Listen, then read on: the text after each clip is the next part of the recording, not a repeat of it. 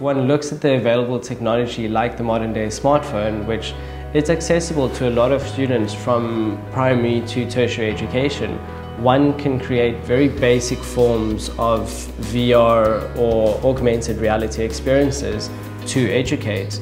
In the past, we've seen some of our partners create a virtual reality video experience where the viewer can put a VR headset on, or at least slide their phone into a very rudimentary form of a VR headset, and then experience fully immersed what it looks like when a virus is actually breaking down the human body, rather than sitting in a classroom with 30 other children trying to make sense of what your biology textbook is teaching you.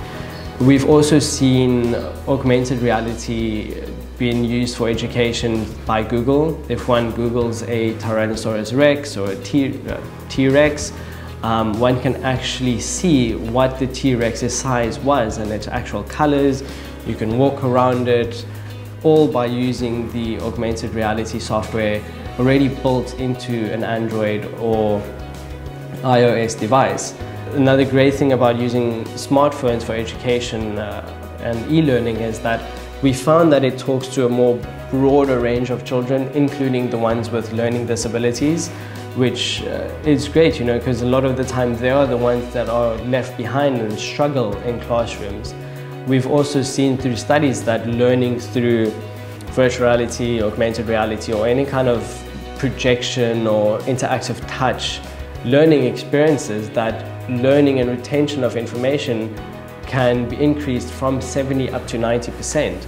So there's definitely a lot of benefit. The technology is definitely there. And I just love to see both the private and the government sectors really tackle this technology head on and bring it more into their classrooms, allowing them to also take it out of their classrooms again and extend learning further back at home. We also did a really interesting thing for a local production company called Ecolage, whose end client was Doctors Without Borders. We recorded a HIV commercial of a young man who meets a very pretty girl at a party, and he is confronted with making the right decisions under the influence and using a condom or not. And what was interesting about this experience, I won't tell you the whole thing, you can go ahead and look at the video on our YouTube channel.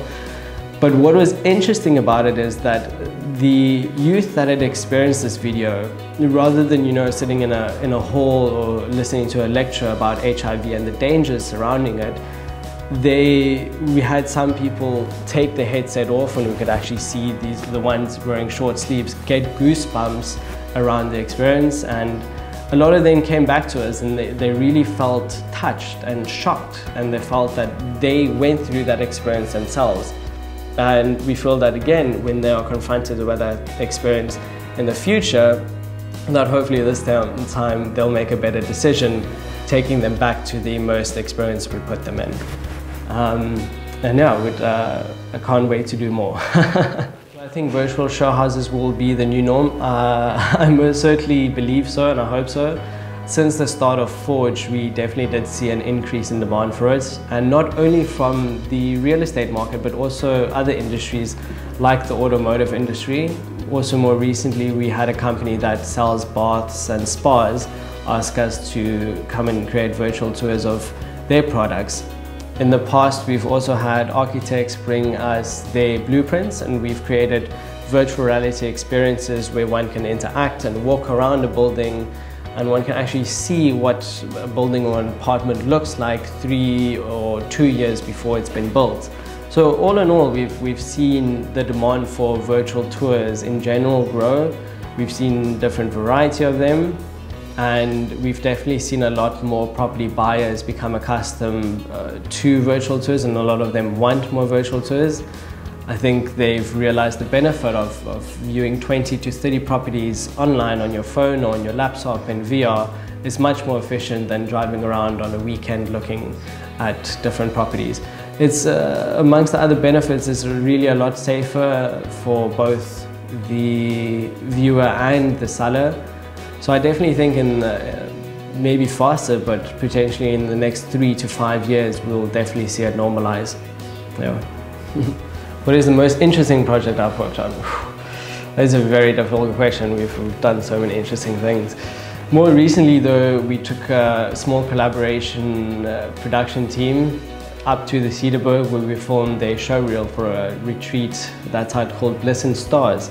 That was exciting. You know, we didn't over the 3 days get a lot of sleep as we filmed a lot of astrophotography at night and spent the day filming the showreel for Bliss and Stars.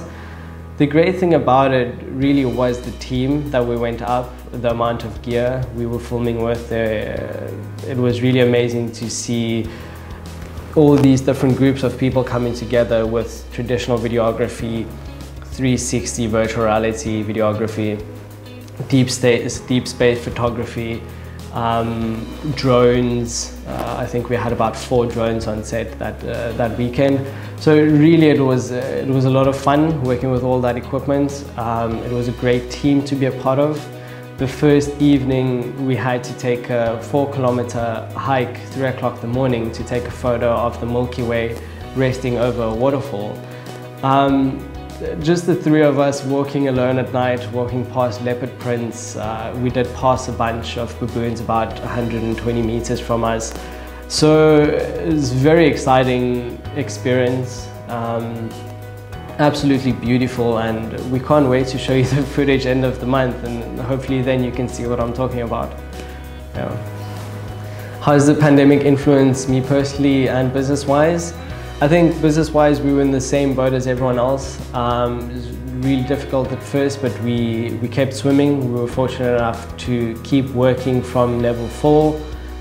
And on the more positive side of things, we've seen an increase in demand for virtual reality content, including virtual tours. And on the personal side, it's given me more time, obviously working now from home, to realign my schedule and focus more on yoga or learning new languages. So there's definitely been a lot of good amongst the bad, and we'll still be here, we'll keep going. And I'm excited to see where the pandemic might take future technologies. Am I a gamer? Not a big fan of PlayStation. I do own an Xbox, but I've been playing games or building computers since I was 16. So definitely I'm a huge PC gamer. I love Assassin's Creed or Call of Duty. Not that I find a lot of time to play games amongst business, but if I do play games these days, it's most probably virtual reality games, testing horror games for work, or just playing Beat Saber or Half-Life Alyx in VR. It's definitely, if anyone does have time or potentially can access that game, it's a good game to play in VR.